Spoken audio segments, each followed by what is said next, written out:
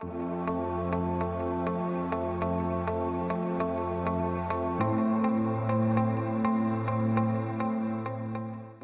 and the International Conference Fathers and Employers in Action. Prav lepo vas pozdravljam v imenu partnerskega konzorcija, ki je izvajalo projekt Očetje in delodajalci v akciji, torej vodilne organizacije Mirovnega inštituta ter partnerskih organizacij, Fakultete za družbene vede Univerze v Ljubljani, potem Zveze svobodnih sindikatov Slovenije, podjetja Niša d.o.o.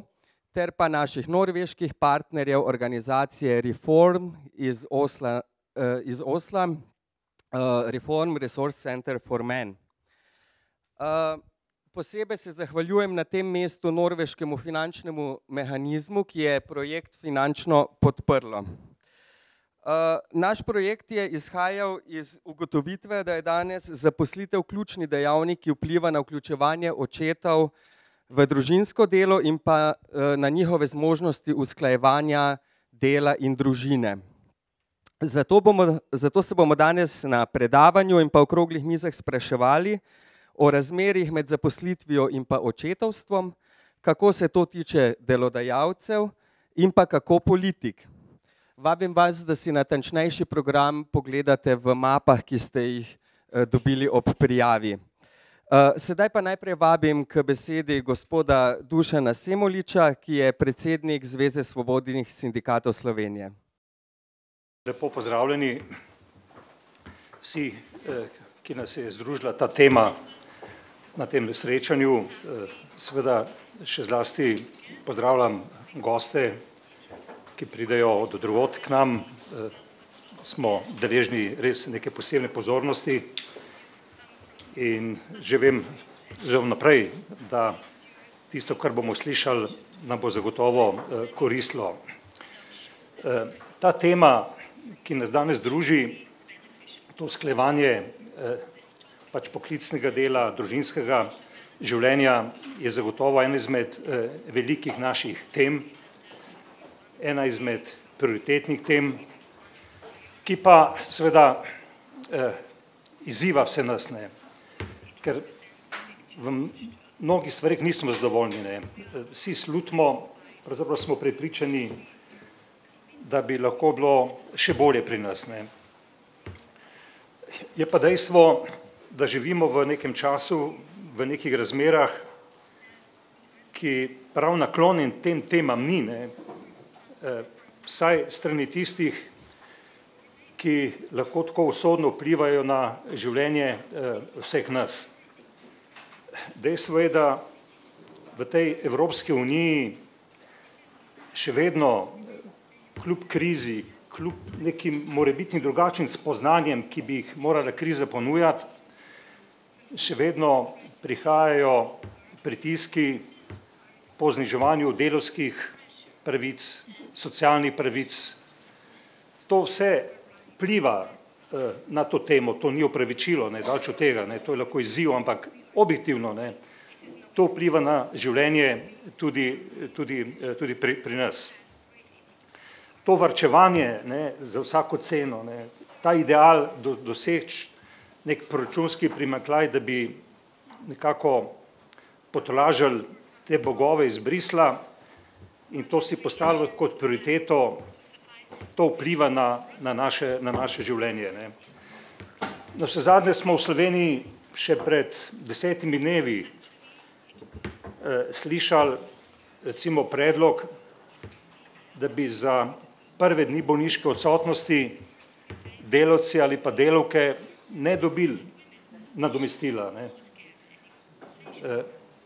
Ta ukrep, če bi ga sprejeli, bi seveda v prvi vrsti prizadel mamice, ne, za otroke, kajti glede na razmere, kakorkoli že je in nismo zadovoljni s temi razmerami, objektivno najpogosteje tista dan, dva, tri, ko otrok ni za vrtec, ne, ko otrok ni za v šolo, ne, ostane doma mamica, ne, in če so še ponovadi nizke plače, si lahko predstavljate, kaj bi pomenil, ne, 3-4 dni, ne, bolniške pa ne imeti povrnjeno nadomestilo, ne. to je bil uraden predlog Ministrstva za finance, tako da tukaj to ni nek predlog iz nekega drugega sveta. K sreči se ta stvar zaustavlja, ampak to vpliva na to temo, ki nas danes druži. To vpliva na to temo. Kajti, če bi bilo to sprejeto, bi spet to bil dodatno spodbuda, bi silil v nekem družinskem življenju, da bi mož šel delati naprej, kajti nadomestilo moža, če bi bil na bolniški, to prikrajšanje bi bilo večje, ker praviloma žal imajo moški večje plače. Skratka, ta problematika je kompleksna in je prav, da vedno, ko se sprejemajo neke odločitve v tej naši družbi, razmišljamo tudi o tej temi. Je pa res, da v Sloveniji vpliva na to izjemno velika intenzivnost dela. To, da moraš biti dobesedno 24 ur na razpolago delodajalcev. To, da se povečujejo ta prekerna, ta negotova oblika dela, zlasti za mlade. 3/4 mladih dela je prisiljeno, ta socialna negotovost vpliva na to temo. Vpliva na to temo. Skratka, ustvarjati bi morali bolj prijazno življenje, bolj kvalitetno življenje do ljudi, do moških, do žensk, do otrok. Ampak danes se dotikamo prav te teme, moški, očetje, pač otroci. Mimogrede, iz tega gradiva, imel sem pač privilegij, da sem že včeraj malo preletel, napotuje moške še na nekaj, prvi vrsti na otroke, gotovo, ampak ta družba postaja vse starejša. Starejši ljudje imamo še starejše starše v domovih, to je demenca in ne samo ženske, moški tudi so dolžni pomagati starejšim, torej svojim staršem, ko so stari 80 let, 90 let. Ampak danes, kot rečeno, nas druži ta povezava z otroki. Tukaj se pojavljajo pač, grobo bom rekel, 4 interesi. Najprej interesi otrok. Ni potrebno med vami govoriti, kako je pomembno za čustven razvoj, duševni razvoj otroka, da poleg mamice, tam, kjer je pač možno, žal ne vedno, lahko tudi očetje prispevajo svoj delež. Zlasti takrat, bodisi, ko nastane bolezen, pri vzgoji kar tako, pri počitnicah in še kdaj in kje. Zelo pomembno je, da delodajalci zaznajo, da je to nekaj velikega za podjetje, da to ni breme za podjetje, da to ni nek strošek v tistih primerih, ko bi vendarle dajali spodbude, da tudi očetje ostajajo doma in pomagajo pri vzgoji otrok. Skratka, izziv je tako za delodajalce in tukaj je nekaj dobrih praks, tudi pri delodajalcih in pri sindikatih. In da zaključim, tisto, ker jaz vidim pomemben izziv, ker lahko vsi storimo več, je področje socialnega dialoga. O teh stvareh se moramo pogovarjati. O teh stvareh moramo iskati pač rešitve. In sindikati in delodajalci imamo tukaj možnosti. Moramo se teh možnosti zavedati. Mi imamo v Sloveniji pač socialni dialog, vse to so spolni paci, nočem idealizirati, ampak vendarle sindikati in delodajalci lahko v nekaterih trenutkih, žal so ti trenutki za nekoga preredki, vendarle vplivamo na zakonodajo. Vendarle lahko vplivamo na zakonodajo, ki je pomembno orodje za to temo, ki je predmet te konference. In potem seveda veliko področje kolektivnih pogodb. Kolektivne pogodbe so v Sloveniji zelo razširjen inštrument. Če to primerjam s katerimi drugimi nam bližnjimi državami, zlasti v tem osrednjem delu Evrope. Pokritost s kolektivnimi pogodbami je velika, ni absolutna. to je pomemben inštrument, da vsi skupaj za stroko tudi, ne, ker to je, mislim, da izziv seveda socialne partnerje, ampak mi se moramo nasloniti tudi na stroko, na civilno družbo, na mnoge izmed vas, ki ste tukaj, ne, da lahko storimo mnogo več, kot smo storili do sedaj. Ampak tukaj obstanem. Jaz vam želim, da bi bila ta konferenca uspešna, da bi nam dala spodbudo, ideje, ne, zato da bi bili tukaj boljši, kot smo danes. Hvala lepa.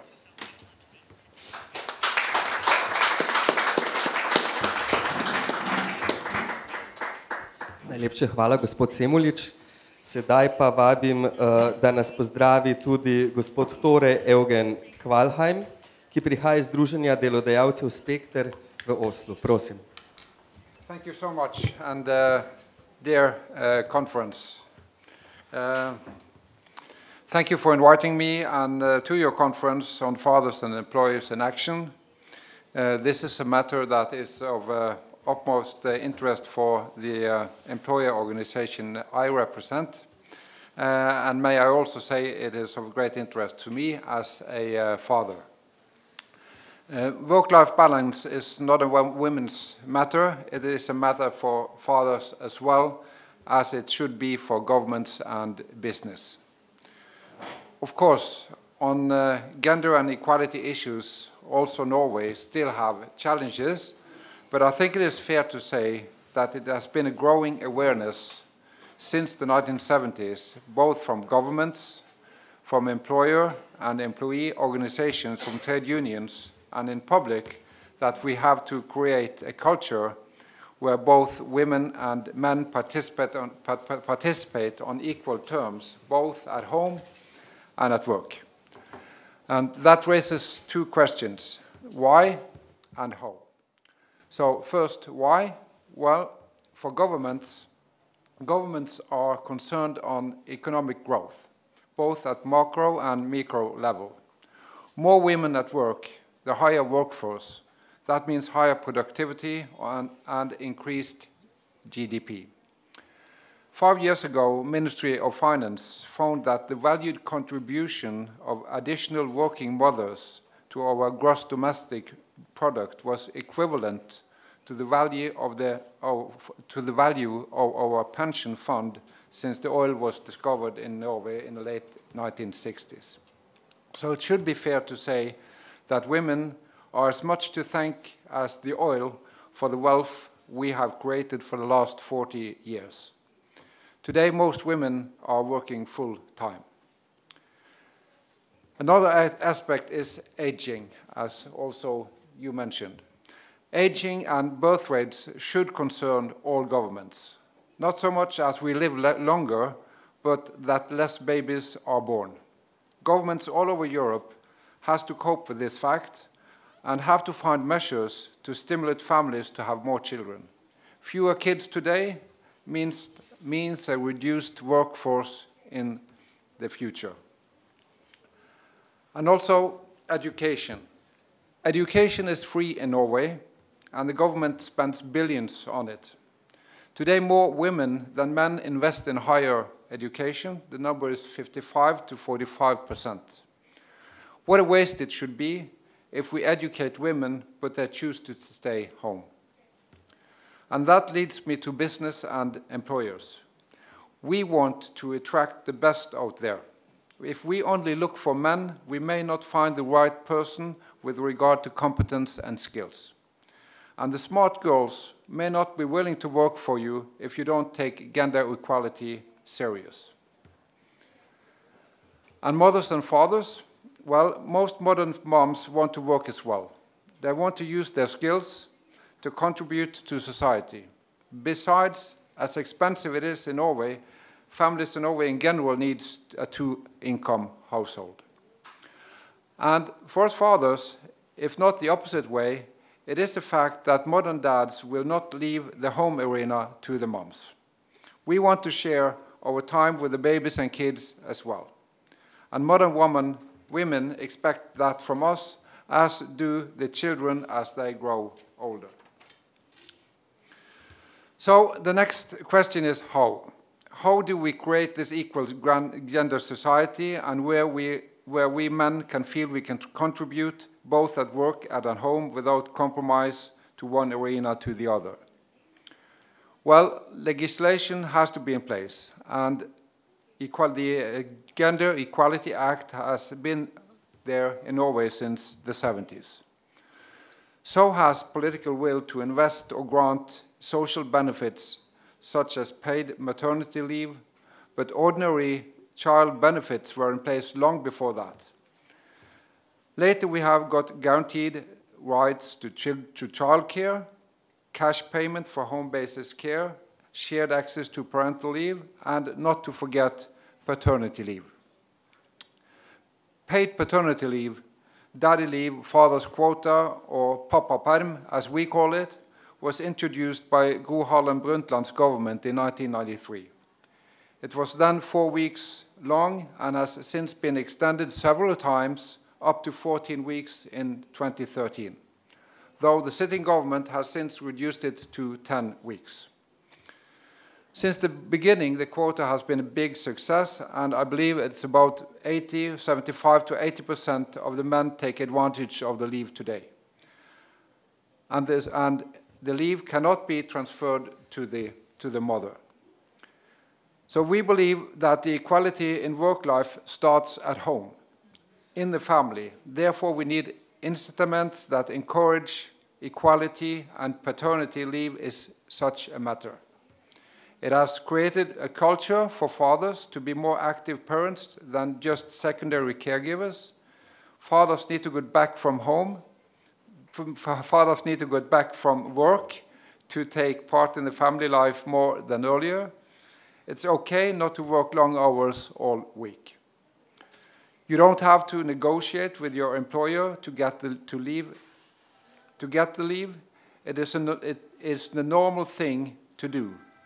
If the weeks was not fixed, we believe fewer men would use this opportunity. Still, mothers do more than dad at home, but due to the paternity leave, this gap is closing more rapidly, we think. And it allows mothers to get sooner back to work, and their career don't suffer. And that's also economic smart. And it allows mothers to work full-time instead of part-time.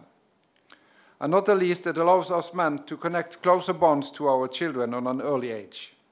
The father role is changing, and fathers today spend much more time with their kids on early age than our fathers did. Most men want to be in a working culture where it's okay to take the leave.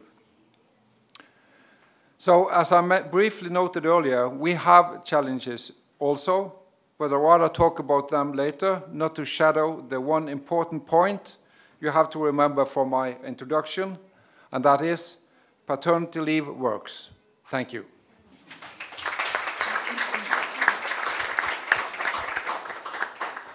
Najlepša hvala, gospod Kvalheim, za te opogumljujoče besede. Naša naslednja govorka pa je dr. Živa Humer, vodja projekta Očetje in delodajalci v akciji, ki bo predstavila nekaj ključnih izsledkov našega projekta. Hvala.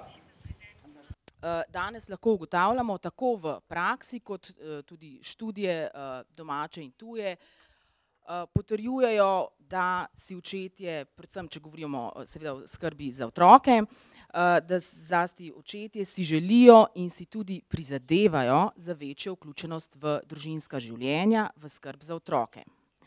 Hkrati pa se je tudi izkazalo, potrdilo v raziskavi naši, da seveda ni vse odvisno le od posameznikovih želja in posameznikovih prizadevanj, temveč da je področje, kot smo tudi že v uvodnih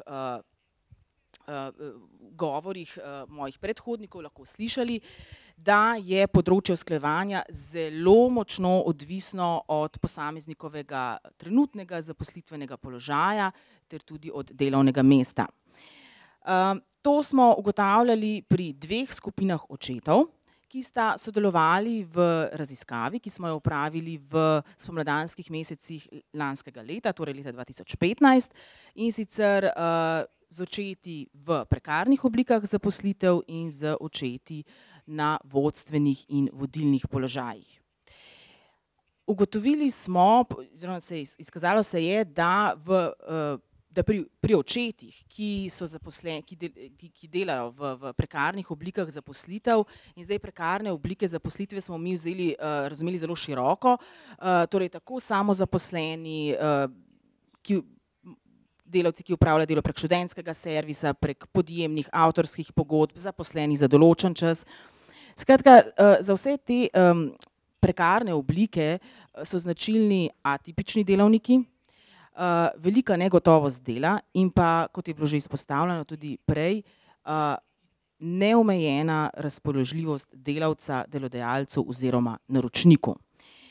In to so pravzaprav zelo konkretni problemi, so tudi odsotnost določenih pravic, recimo do različnih oblik dopustov, regresa, odsotnost plačanega dopusta, pogosto pa tudi neinformiranost o zakonskih možnostih. Zelo pogosto so očetje poročali o tem, da pravzaprav v primerih, ko imajo zakonske možnosti usklajevanja, da pravzaprav teh ukrepov, teh mehanizmov niti ne koristijo v tolikšni meri, kot bi jih lahko, predvsem zaradi bojazni, da bi to negativno vplivalo na odnose v kolektivu, na odnose z delodajalcem in nenazadnje, je ena velika bojazen, da bi to lahko ogrozilo njihov prihodnji zaposlitveni položaj. Skratka, sama disciplina je precejšna in precejšna strah, da bi ti ukrepi lahko negativno pravzaprav vplivali na njihov zaposlitveni položaj. Kot nam študije potrjujejo, pravzaprav uvajanje ukrepov usklajevanja plačanega dela in družine, zasebnega življenja v organizacijah je lahko uspešno, učinkovito takrat, ko postane del organizacijskega sistema. To pomeni, da pravzaprav so vsi ti ukrepi usklajevanja pravzaprav dobro skomunicirani v organizaciji, da obstaja dobra povezanost oziroma informiranost, obveščenost zaposlenih o možnostih, ki jih imajo, ker namreč tudi to se je v raziskavi izkazalo in tudi tekom celotnega v bistvu projekta, da pravzaprav zaposleni niti ne vedo vedno o vseh možnostih, ki obstajajo.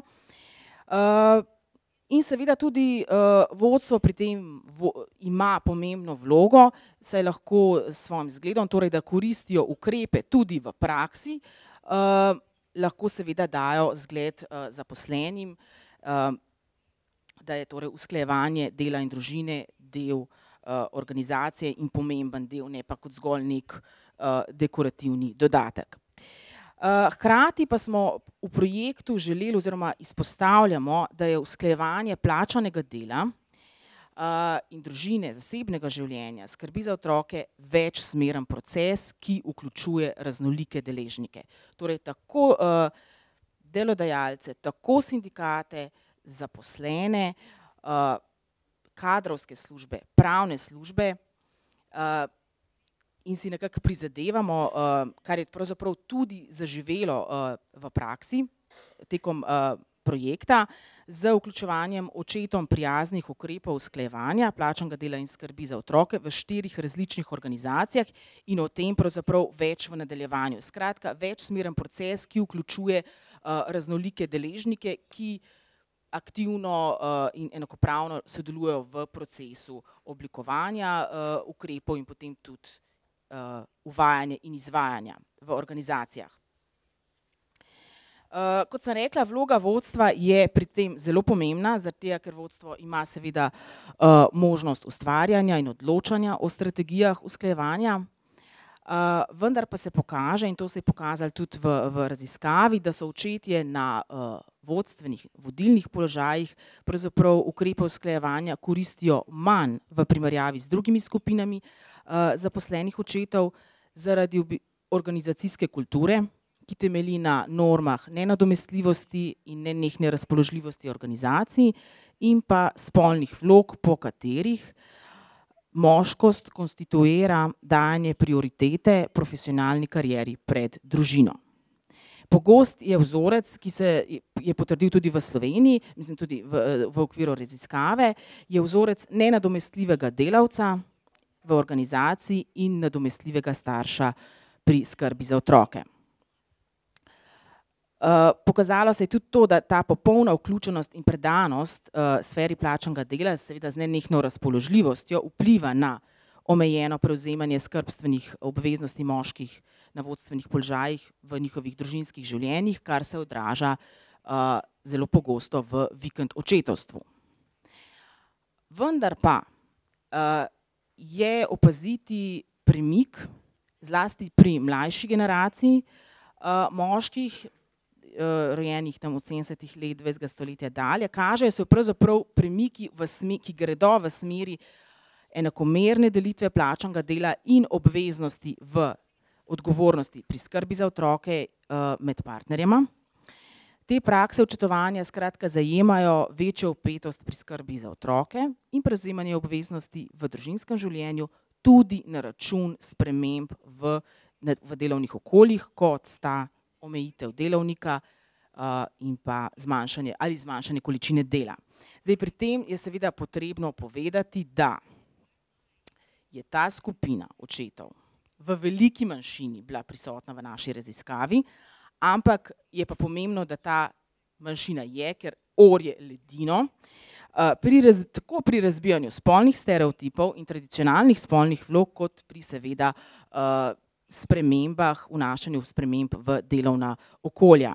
In zdaj, če počasi zaključim te svoje uvodne besede, seveda so pomembna individualna prizadevanja očetov na vodstvenih, na vodilnih položajih, ki gredo v smeri skrbstvenega očetovstva, vendar pa ob individualnih prizadevanjih so potrebne seveda tudi sistemske spremembe, sistemske spodbude, tako na ravni države kot v organizacijah, ki temeljijo na prepoznanju, da sta v bistvu skrbstveno delo in pa plačano delo povezana dela v življenjih žensk in moških. In ne, da sta to popolnoma ločena področja, kot se pogosto dojema danes.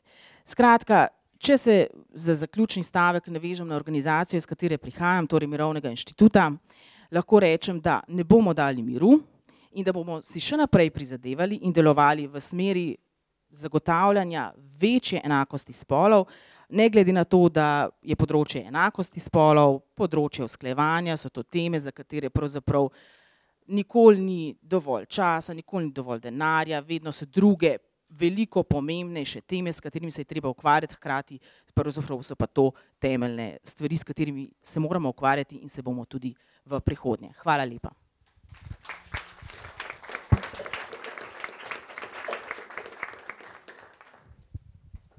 Najlepše hvala, Živa. Torej, zdaj smo zaključili s tem uvodnim delom, s pozdravnimi nagovori. Sledi pa predavanje profesorja Viktorja Seidlerja, zelo znanega raziskovalca in pa misleca na tem področju. Tako da ga jaz kar vabim, da nam predstavi, kar je pripravil.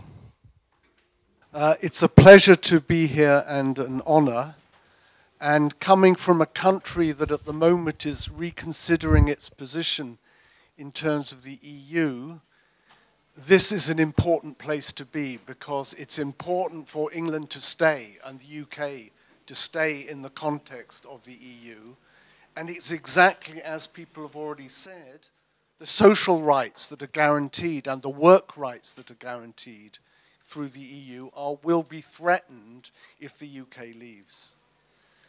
Issues around masculinity and issues around work-life balance are not secondary. They are absolutely vital and core issues. Now, I've written a paper and it's in your pack. So you can read it when you get home quietly in your own way. But what I want to do is introduce some important background questions so that we can think together about how important these issues are. First, I want to thank the organizers and the partners, Norwegian partners, for the ODA project. this is, under Živa's work and the team that she's working with, a really important European project. And the Norwegians are to be congratulated in supporting it. There's something about the quality of the interview work, and it's already been shown in what Živa said, that means that this is a project that the rest of Europe will in fact look to and learn from. The world is changing. We live in uneasy and dangerous times. Since the 2008 financial crisis, the crisis around refugees, Europe is in a threatened and difficult situation, and has been. But it does not make these questions around gender superficial. It makes these questions about the quality of life even more central. Slovenia is a country that knows the world can change. Some people in this room were born into a country that no longer exists, into a language that no longer exists. So the older people, and I count myself as an older person, know that history matters and the world can change. And the world has changed because also technologies have transformed our everyday lives. Our everyday lives at work, and also our everyday lives at home. The older people here know that work used to be defined as 9 to 5. And there was a clear division between work life and family life. And in Slovenia, there is a history of widespread equal women's employment and a vision of gender equality that meant that women worked, but often women had to have double jobs because women were held to then be responsible for childcare and domestic work almost exclusively. And masculinity, and we know it, was defined in terms of being a breadwinner, a provider. We know this from our families, from how we grew up. And fathers were seen as authorities within the family who were providers, but who were not to be involved with children, except for the phrase, I don't know what it is in Slovenian, and I'm sorry not to be talking in Slovenian, wait till your daddy comes home. Do you remember that phrase? It echoes. The father comes back into the family as a figure of authority. Those days have changed. But I also want to focus on what it meant for fathers. Because often men, as men, learn to compartmentalize our lives. Women often can work across boundaries.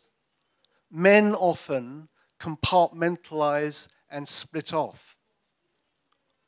But it can't happen anymore because the 24/7 has transformed the relationship between work and not work. Most people here have got a telephone in their pocket.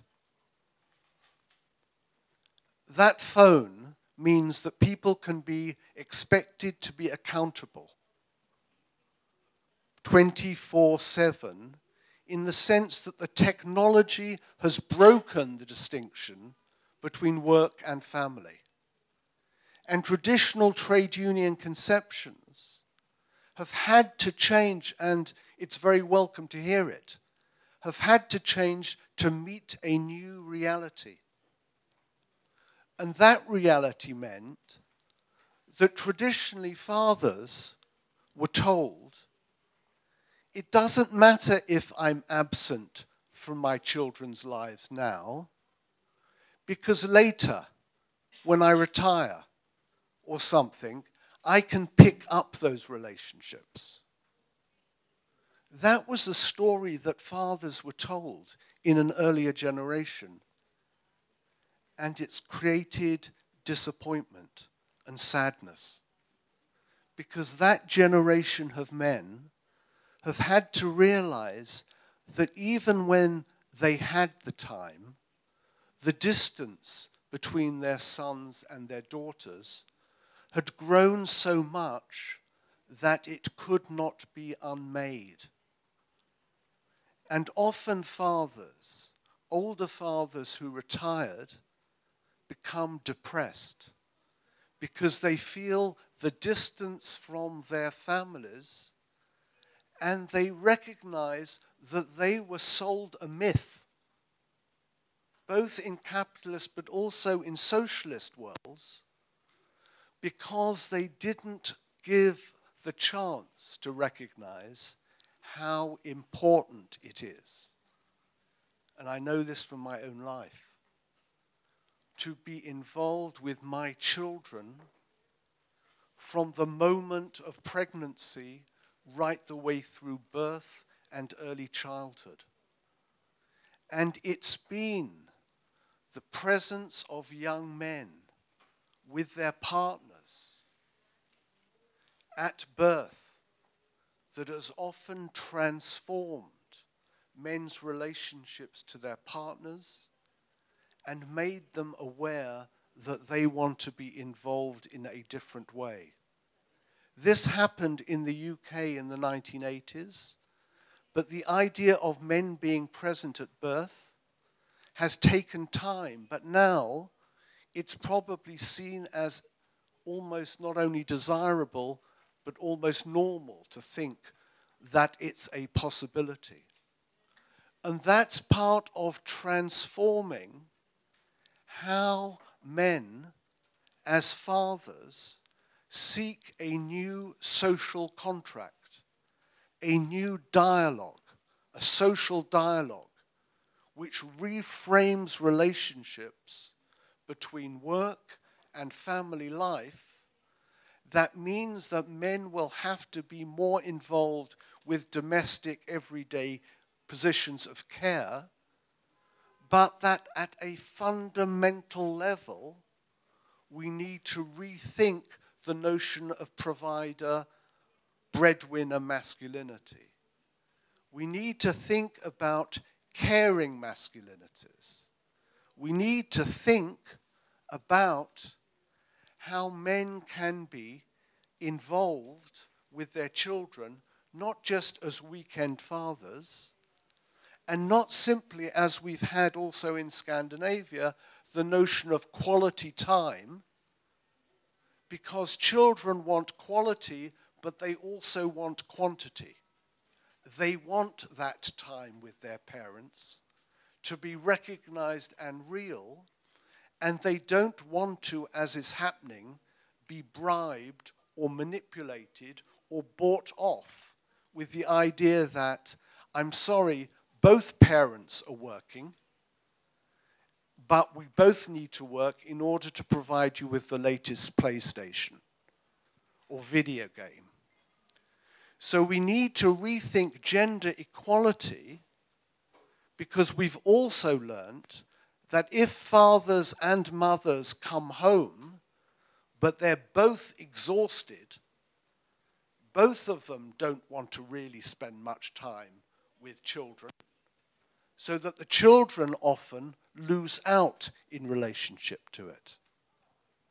So it's important to rethink family relations and to recognize how important it is for fathers and mothers, adults, to develop certain skills in their relationships in order to be able to deal with issues. Now, work has changed. But managers at work, if they come in, say you're a manager. We can imagine that, can't we? For a moment. And we think that our relationship is about to break up. And we're upset because we know we're heading for a divorce or a separation. Or say that a parent has died and we come into work, but often men, because we're so used to compartmentalizing, will not look to support. They'll not come in and talk to even their close mates at work and say, things are really heavy at home. I think we're going to get divorced. Or, I feel vulnerable. My father's got dementia, as mentioned, and I don't know what to do. I don't know what my responsibilities are. I don't know how or what work-life balance means.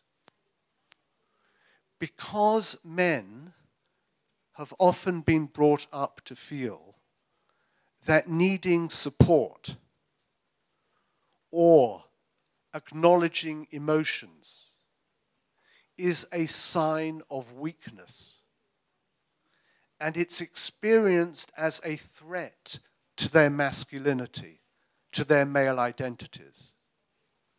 So it's been said that even if the policies exist, men often won't take advantage of them because they feel that their status, the notion that Živa mentioned of being irreplaceable. As men, we love the idea that we're irreplaceable. We love it. And it's difficult to then recognize that we're irreplaceable, not simply at work, but also we have to rethink our relationships between work and home, and a different social contract which will allow men to feel that they're growing and developing both at work and at home. Now, if a guy comes into work and his father has just got dementia, the chances are that he's going to be frustrated and angry, and he's going to let that frustration out on his workers or people in his team. But they won't be able to say, look, wait a minute, what's going on for you? Because he would have been closed down emotionally and will be unresponsive. So he has the power to take out his frustrations on the people who are working for him. And he can't answer back. How did I learn this? I learned this through a French Catholic thinker, Jewish background, called Simone Weil.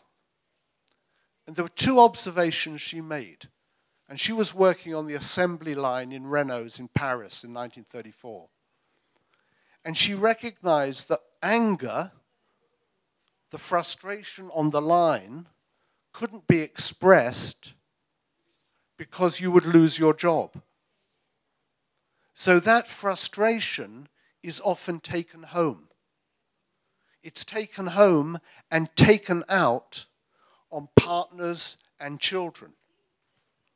And often you hear young men say, I was very nervous when I came home, and I used to step on eggshells. I don't know what it means in Slovenian, eggshells, because of the tension in the family. So if it's possible for those people in power, often men in managerial situations, to pass on their feelings and frustrations, it's important for men in general to learn to take emotional responsibility so that they can deal with their issues. Now, my suggestion, and this just came to me recently working for this, is that fathering, the capacity to father, helps produce certain skills and capacities. Now, Simone Weil said, look at a family and look at the health of the youngest child. And the health of the family can be indicated by the youngest child. Because in the 24/7 technological world we live in, people have to be constantly available. So that it's very difficult to work out tensions and frustrations happening in relationships, which is why there's such high, and I don't know what it is in Slovenia, divorce and separation rates. And the highest rate is often 16 months after the birth of the first child. Because at that moment, stresses come to the surface and relationships break up. So it might be that the skills learnt through fathering are crucial resources at work. That as a good enough father, you have to learn to exercise authority, but with compassion in a different way. You want to have a relationship with your child in a way that your father did not have with you. And this is widespread since the 1970s. Fathers want to be more involved with their children, we all did, than our fathers were with us. But often we need support in order to learn how to father well. What if I'm in the police service in Slovenia and my relationship is in difficulty? How do I learn to negotiate? Who do I get support from in order to develop my relationship in a healthy way? In a period of austerity post-2008, and with the increase of precarious employment, it becomes more important. These questions become more important because in the UK, but also in Europe, we're finding an increase in issues around mental health, depression, and the incapacity to operate at work because people feel challenged by their partners to relate in a different way. And that depression is often being held in, not even shared within the context of intimate relationships. So a younger generation want a different contract, and they want their lives in the context of being fathers to be acknowledged, not simply at the level of policy, but at the level of what we call culture, canteen culture. In Britain, we found, in the police force, working in the police force, high levels of misogyny and racism that were not part of the policies of the organization, but were part of the culture that made it very difficult for men to stand out or be different. Changes are happening, and it's important to find a way of young men gaining support from each other in order to feel their own value, both as fathers and also as workers. With the increase of precarious employment, and in the increase of contracts, which in Britain have spread enormously, called 0 hours contracts, where people have no security, it becomes more important to open up conversations within the context of the family, and for men not to feel that they have to deal with everything on their own. So when men are being made unemployed, and it can happen at a managerial level, and it can happen at a precarious employment level, sometimes they're not even going home because they're scared of telling their partner what's happened, and they feel that they let their families down. And in that case, we've had high levels of young male suicide as crucial issues in the UK, but also across Europe, where young men have often felt it is easier for me, and this is so harrowing, it's easier for me to take my own life than it is to show my vulnerability or my depression to people that I'm close to. And when these cases of suicide happen, what's most striking is how people in the family and close friends had no idea of what was happening to these young men. They were so locked into themselves that it became difficult to gain support. So the idea in Slovenia of setting up possibilities, not only in all these different areas, for young men to feel it's not a sign of weakness, but a sign of strength to show my vulnerability, to be able to actually feel valued in who I am as a man, and to learn what it is to balance and feel gender equality in the relationship that I have. With aging parents and with Europe aging, these issues have become much more central, with men also, and it was said really well, having to take responsibility for our older fathers having dementia or conditions of care. So we need to think about the notion of a caring masculinity in which men feel able to feel supported in their relationships, and also able to feel that they are able to make certain demands at work or deal with the issues that they are in fact confronting. So learning from the project, and I'm just going to finish here, I'm being clear on time, learning from the project. So this is Europe learning from Slovenia. But it makes a difference. We can have policies and fine words, but we also need to know what's happening on the ground. So Marko Guček, I'm probably saying the word completely wrongly, who's the chief executive of TM Vista.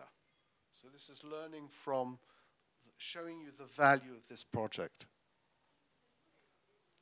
Talking about his trucking firm. The fundamental value of the company co-op is kindness towards passengers, employees, drivers, fellow human beings. We're aware that a good driver is not only physically and psychologically in good control of the van, but is also a satisfied employee.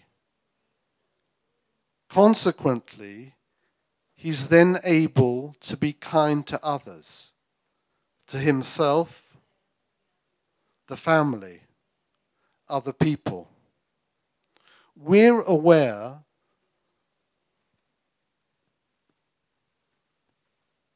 that the profession of driver can also be challenging also to the families of the drivers, because working at night presents additional challenges to young daddies. This shows you the value of the project that we're here to celebrate. To create that kind of relationship so that people can share that kind of vision, which is here in everyday life in Slovenia, is one thing to put it into beautiful words, and employers are good at that. It's another thing to make it a reality for the life of those drivers. So I just want us to think about those drivers, male drivers and also female drivers, and what it is that the idea of balance between work and life means, and how it, in difficult times of austerity, these questions are more, not less important.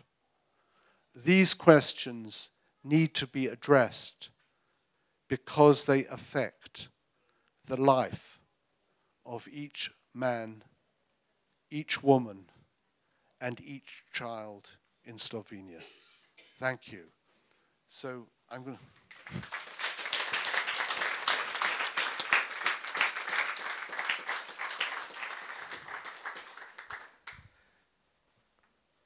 I think there's time for a few questions.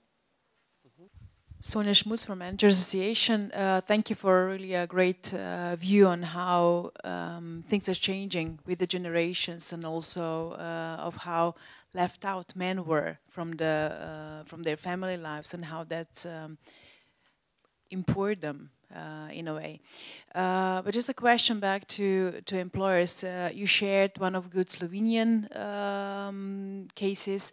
Could you share maybe some of the UK's best cases for how employers try to find a way of reconciling of family and work life? Well, in the UK, the question of paternity leave is still being fought over. There's still very limited paternity leave in the UK. And though there's been quite a strong movement of men, particularly in the 70s and 80s, which is where I came in through a movement which was called, we met as a men's group. I was first in a men's group in a long time ago, in the early 80s, and we created a journal called Achilles' Heel. And the Achilles' Heel was the idea that, in the story, that the heel was the only point where a man could be vulnerable. But somehow it was in your vulnerability that you are going to be able to change. And I think in the UK, there have been measures in employment situations which have been fought over because we've had quite a strong neoliberal economy. So within the neoliberal economy, it's taken time for employers to recognize the importance of these kinds of issues. But the fact that so many young women, and it's been mentioned, go through higher education and are in more full-time employment has really changed the balance. It's really changed the balance in the UK. And what we've discovered is that in the 1990s, young women tended to think that gender equality was something to do with their mother's generation. It wasn't really to do with them. And it was only after 2008 that we're finding a new movement, quite strong movement, in order to make demands on employers. and in order to try and create a different kind of culture in the context of kind of workplaces. But the fight around paternity leave has been important. It's nowhere near as developed as it is in Scandinavia. And then the notion of fathers being able to leave if children are sick, and whether in fact these are policies or in what way they're a shift in culture. The major shift in culture has been through the number of women in full-time employment and managerial positions. And that's, I think, been the kind of critical shift in the way that policies have happened.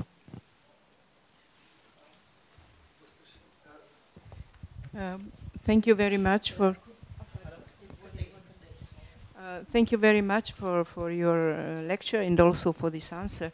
What really intrigues me in your lecture was the sentence you said, if UK goes out of the European Union, it will endanger the balance and the human rights or issues connected with social equality in Europe.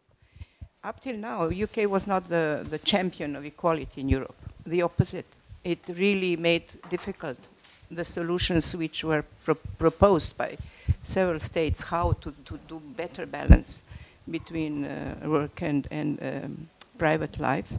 So this is my question. Why do you think that European Union without UK will be a worse place to live for men and women? I think that's a very important question, because for so many years, one of the big changes in the economic organization has been a kind of neoliberal economy.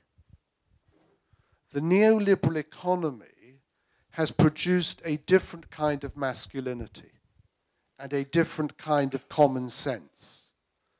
And that neoliberal common sense creates a sense that men only have themselves to blame if they're not successful or they don't achieve, and that there's a fear of being a loser.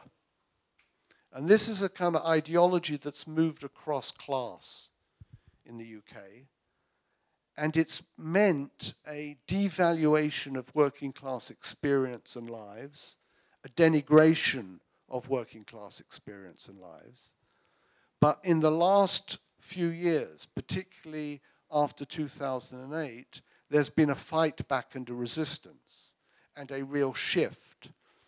So my sense of if the UK leaves, because the question's about Europe, is that it will allow certain kinds of populist and nationalist forces in Europe, that it will trigger other countries thinking about leaving, and that the social chapter, which the UK has not been an active and positive supporter of, will be weakened. So there will be a chain of reaction if the UK leaves.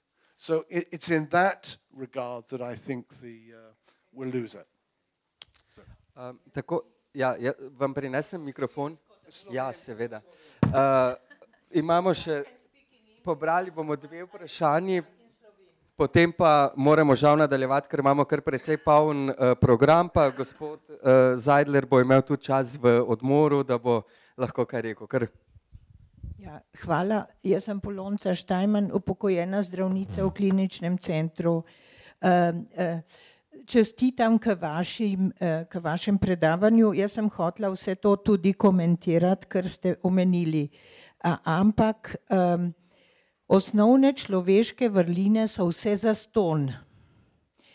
In sicer v zvezi z moškimi, o katerih danes govorimo, problem depresivnih in suicidalnih moških je v zgodovinskih spominih na številne tisočletne vojne v tvojem genomu. In zaradi tega govorimo tudi o kriminalnem genu, o borbenem genu, in je to velik problem, kako to izničiti oziroma omiliti.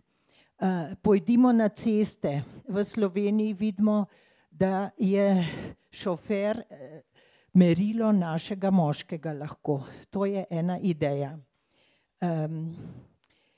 Kot splošni zdravnik bi rekla, da nekateri splošni zdravniki ne dajejo bolniškega staleža za očetovstvo. Recimo, to je tudi razumevanje velik problem. Govorim iz Slovenije. To, kar se mi danes tudi ljudje pritožujejo. Svetujem pa za vas moške tukaj, ker vas je veliko, pa ste gotovo vsi pridni na svojih delovnih mestih, da predno greste v partnerstvu, pojdite na katerokoli področje, na delavnice za pogovarjati se, učiti. To je eno. Drugič, tisti, ki ste šefi, imejte delavnice, workshops za pogovarjati. Jaz sem pred leti vodila enkrat delavnico v enem malem podjetju z 10 ljudmi, prisoten je bil direktor, poddirektor in delavci. In je tudi on, ta direktor, povedal svoje napake in tisto, kar je bluzil in tako naprej. Potem pa še za pomoč za starejše. Delala sem z geriatrično populacijo, to se pravi starejšimi, 50 do 100 let so bili stari, vedno je žena negovala moža. To je bil, zelo redko je moški negoval žensko. In tudi otroci, moški otroci niso imeli razumevanja v Sloveniji. Pogosto, rečemo, sigurno 3/4 do 80% za ostarele očete ali mame. To je praksa. Hvala. What is your experience in the combination between the notion of fatherhood and a notion of workspace? Are you satisfied as a father? Yourself. Yeah. You're never satisfied. As a father, you always feel that you could be doing more or doing differently. I was very lucky when I became a father because I was teaching in university and I had control over my time. So I could be involved with my children right the way through from the beginning. But it's only because I realized how important that relationship was that I think these issues are so important. Talking about the really important questions that you raised, I think the thing about communication is really vital, and learning communication skills. And I think your experience of being together in a small firm is really important. And it might be that the question of fathering is so important because it's a way that a worker as a father has similar issues about sleepless night or whatever than a manager. So it's a way of creating a bridge within organizations which in some way is humanizing. So there is, and I've just been thinking about this, a way that these issues almost become more important as a way of workers and managers, trade unionists, talking to each other, because they are not simply talking about redistribution of work and pay, they're also talking about and beginning to recognize that each of them shares these issues and conflicts. So it could be a way of people recognizing certain interests across capital and labor in an important way. The other issue which you raised, which I also think is really important, is if sharing my vulnerability is a sign of weakness, so I can't do it, I turn to alcohol or I turn to drugs. So issues around alcohol and high alcohol consumption, and again, I don't know what the situation in Slovenia is, but if you think about alcohol and drugs, and you also think about the experience of war and division, and you think about the memory in families across different generations, and the difficulty of sons and fathers talking to each other, possibly because the father grew up in a very different world. So Slovenia, like in former Yugoslavia, has particular issues around breaks in historical memory. So when we think about masculinity, we have to think about memory and historical memory and how it's communicated or not communicated. And the way we've often learnt about it is to be silent, is not to talk. So my family, I'm a second-generation child of Jewish refugees. My parents didn't talk about what they had lived through because they wanted to protect me as a child. And we all want to protect our children. We want the best. But being silent and not communicating creates emotional and psychic difficulties. So the question of communication and the question of sharing memories becomes vital in exactly the kind of work. Because people don't share, relationships get tense and you have a high divorce and separation level. That affects employers right across the board. So again, these issues which look like to do with emotions and feelings, and therefore secondary, are in fact absolutely vital. Just think about your own relationship, in a gay or straight relationship. Just think about the quality of your communication with your partner. What can you talk about? What can't you talk about? What do you go silent about? What can you share? When you go silent, you create a distance. So when parents don't speak, as my parents didn't speak, that created distance. And I had to learn. And if I didn't learn, I could have turned to alcohol or to drugs. I would have numbed myself. So the way that men learn to numb themselves, not to feel, to lock things inside of themselves, or the disappointment at their father's depression because they cannot speak across that generation, or the father's dementia. So suddenly, as a son, you feel that you're in control or authority in relationship to your father. All these are difficult questions. And we need a social dialogue in order really to engage with them at different levels so that they become part of a wage contract, a new social contract that recognizes just how central these concerns are to living a life of value. Questions of value are important for each human being, and how we value and what we value has to be at the center of the dialogue, both with ourselves and with others. Thank you again.